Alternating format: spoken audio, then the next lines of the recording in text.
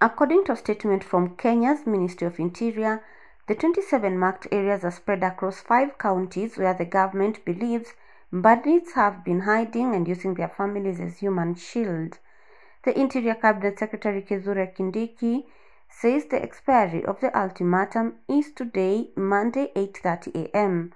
The government will then embark on a new phase of the war that targets flushing the bandits from caves, forests, gorges and ravines. Deputy Inspector General of Police Nur Gabo will lead the operation. The areas include Korkoron Hills, Tandare Valley and Silale Gorges in Baringo County, Mukogodo Forest, Kamwenje, Warero and Ndonyon Riwo, Lekuruki Hills, Losos and Kiape Caves and Sieku Valley in Laikipia.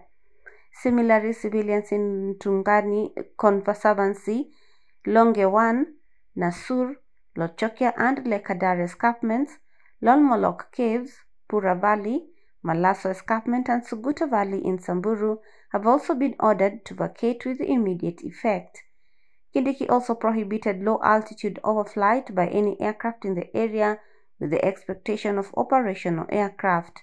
He warned that any other aircraft found would be considered a threat.